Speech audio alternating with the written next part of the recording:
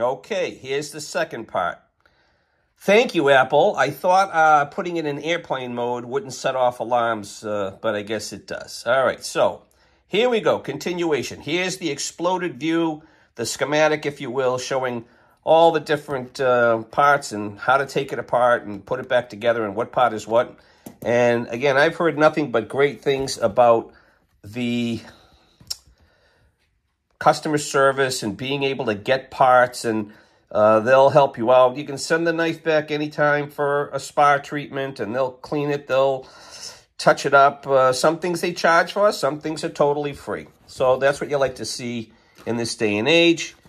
Here is a little, love story about the factory, the company itself. And then we have a warranty card, which we'll take care of that later. You get the ubiquitous window decal, which you can't really tell from there, but it's like the Chris Reeve logo, that sticks on the outside of a window or else on your coffee mug or computer or whatever you want. And there's a little timeline of the company, and that's it there. Okay, so that takes care of that. Now, to the good stuff.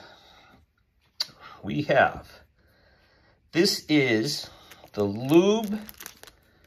Let's see what it says here. It says the fluorinated grease, and then they give you some nice Loctite, which I'm hoping is blue and not red. And then you get a little Allen wrench in there, because that is what they use for the bolts on this, the screws, whatever you want to call them. Is an Allen wrench. I don't know what size that is. Some people say you need two because the screws are not countersunk. In fact, they are not countersunk. You'll see in a second. But they don't have like a keyway in them to stop them from spinning. Okay, here's the very nice quality cleaning cloth, microfiber, rolled up. And then we undo it. And we undo it. And there she is, boys and girls. Let's show the show side. So this is the natural micarta, which I like. I thought it was going to be lighter than this, but it's a little darker. And I'm sure as I use it, the oils in my hands and the day-to-day use will make it even a little darker, which I am okay with. And there's the blade centering. Kind of looks spot on. There's your release, your lock bar chamfer. I don't know if I'm using the right terms. I'm sorry, but that's kind of nice. The one thing I noticed, I haven't seen this on any others, is there's the slightest, these two little lines right there. See those two vertical lines? Those coincide. No, they don't coincide, but they're there. I don't know why they're there. If you do, let me know your expertise. Okay, there's the pocket clip. The pocket clip, I thought, was going to be considerably stiffer. It feels a lighter weight gauge, if you ask me. I am not a big fan of pocket clips. I'm probably going to hear about that in the comments as well, but I usually pocket carry everything, and I only clip it on my pocket when I really have to use the knife a lot. I know I'm working on a project, and I'm going to be taking my knife in and out of my pocket a lot. I'll clip it on. But when I'm just walking around or traveling or this or that, I put it in my pocket because I've heard so many stories of this clip getting caught on your seatbelt. You're walking along, and you brush against something, and it catches the clip, and it's gone, and you don't even know it. And a knife that's, starts at $400 and goes up to lots more money, that's something to chance I don't want to take. I don't want to take a chance on my $40 knife. If you lose your knife, you lose your knife, and that kind of sucks. Okay, so the flipping, you don't flip, you roll this, and it's all about the placement. The Spyderco's and stuff, you come straight off the side here. But with these, what I've learned, and I think I'm saying this right, is you come down here at around 5 o'clock, 6 o'clock, and that, let me see if I can do it now, that makes it easier to roll the blade. I'm still getting used to it, but It's solid. It's not glass-like yet. It still has to break in. This is, again, a week old, and I have not been using it a lot. But let me go on a little bit here. Come in down here, kind of right where the frame starts to make this point, I feel. And see, I don't want to have to wiggle up with my hand. I have to find the right placement in my hand and then do it. The pyramid-shaped thumb stud, I'm not necessarily a fan so far. Maybe I just have to get used to it, but we'll go from there. Okay, so that shows you, this is what a polished blade looks like. Let me use my beautiful cloth here and clean the fingerprints off a little bit. And this is Magnacut. So it does have a reflective quality to it. It says polished, but the edge is definitely polished. The blade is not, I think the stone wash is the other version, but you can see the grind lines. There you go. You can see a little reflection of things. There's my hand. Okay, so there's that. The jimping is great. I love the jimping. It feels perfect. The shape of the blade is very, very good. I've only opened a couple of boxes, nothing crazy. The lanyard, okay. I am a little bit of a lanyard fan. Oh, and there's my lockup, by the way. Right there. All right, so it feels great. It sounds great. Lanyard. I use them sometimes on some knives. On others, I don't. This is what came with it. One thing I don't think I've never seen this. When you look at the lanyard, it's not just a hunk of metal that this goes around. There's a hole in it. I don't know if you can see it there, but there's a hole that the paracord goes through. And yes, it rotates and all that, which is great. But I'm pretty sure they do that so that when the blade comes down, it is a little more protected. I'm sure this will hit at some point. And whether or not I'm going to keep this lanyard on, I don't know. But it came that way, so I will give it a try. I've heard very good things about the micarta not having a problem coming off. I'm sure if it does, that Chris Reeve will stand behind it. And this is what I was talking about earlier. These screws stand a little proud. Over here, where the micarta is, it's flush. It's countersunk in there. But every place else, you definitely feel the bumps of the screw heads. Pro, con, I don't know. Depends on what you like.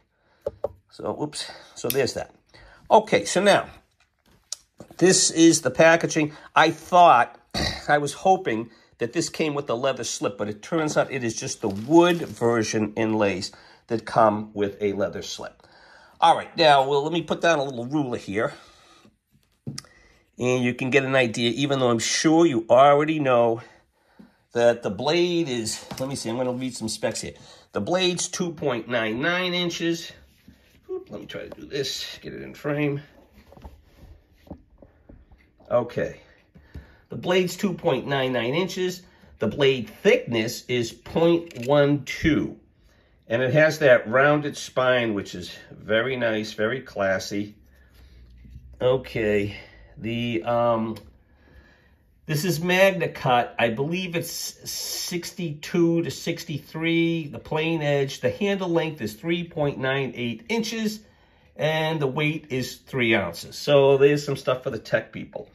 Let me give you a couple of comparisons here. I brought out a couple of my other knives, and we'll just put them all together and see what happens. Let me move that little foot out of the way there.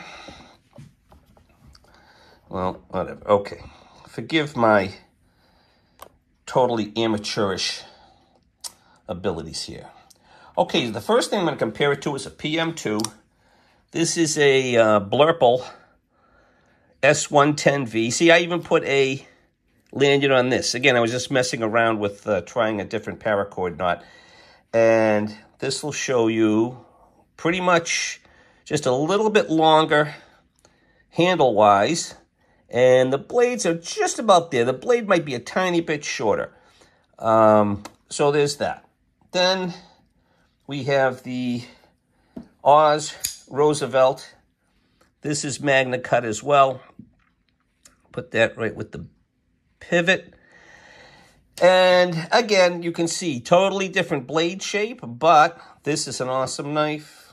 I highly recommend if you can get one in the secondary, or if you can hit a Lotto or First Come Oz knives, are really, really fantastic. One of my very, very favorite for comfort and slicing and all that. But anyway, okay, you see the blade, get about the same length, handle a tiny bit longer.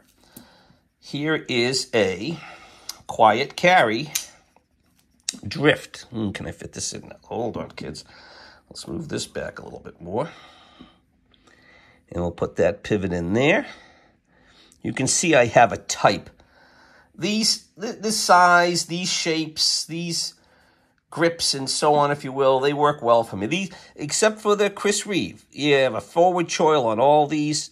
You have, these are all, this is a frame lock. This is the compression lock, which is excellent as well, in my uneducated opinion. Okay, so there's the, can't get this straight. Okay, there's the quiet carry. Another really fantastic knife and a good value, if you ask me. This has a Van X blade, titanium, totally water, made to be around the water, hence the word drift. It's just fantastic. We spent a lot of time on a lake, and it's really, really nice. If you can't tell from the name of my channel, we're on an island. Okay, so we're by the water all the time. And then this is my little Benchmade 940. I figure which one this is. This is, let me push this up a little bit. This is the smaller version of the 940. Maybe this is the 941. I love this. I have the 940 as well, but this one is great when I just want to carry something small and easy. I think it's very non-threatening. It's all blacked out. This has the S30V blade on it, and the action, like out of the box, was just like this. Very sharp, right out of the box, and I've used this for a lot of tasks, and I've beat more on the 940, which has held up well. And I've seen some videos of the Sebenza being used with no care, no regard for care. And again, the thing is a tank. Okay, I'm not a hard user of knives. I'm pretty easygoing. All right, let's talk about, so there's a handful of my knives that relate to this, and then I do rotate. I use every single knife I have. There's maybe one knife that I am extra special careful with, but it's quite special. Okay, I'm rambling as always, sorry. All right, so let's just do this. Let's try a cutting test.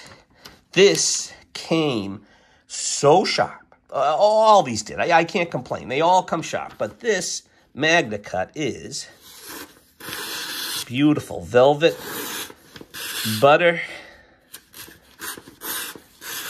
just beautiful.